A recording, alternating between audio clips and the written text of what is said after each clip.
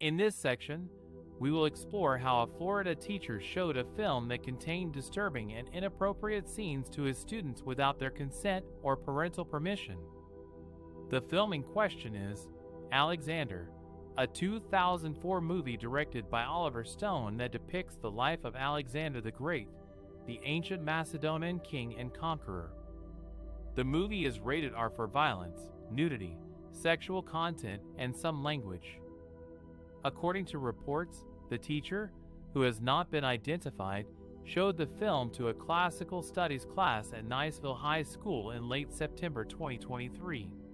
The class consisted of students aged 14 to 18, some of whom were minors. The teacher did not obtain approval from the school administration or inform the parents of the students before showing the film.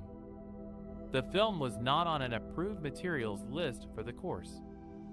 The film contains several scenes that are graphic and explicit, such as exposed male genitalia, domestic violence, sexual acts, and rape scenes.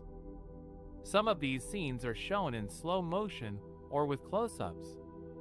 The film also portrays Alexander as bisexual and shows him engaging in homosexual relationships with his childhood friend Hephaestion and a Persian eunuch named Bagoas.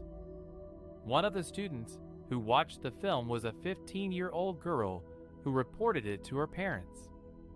Her parents, Cara and Craig Marion, told the school officials that their daughter was traumatized by the film and that they considered it to be porn.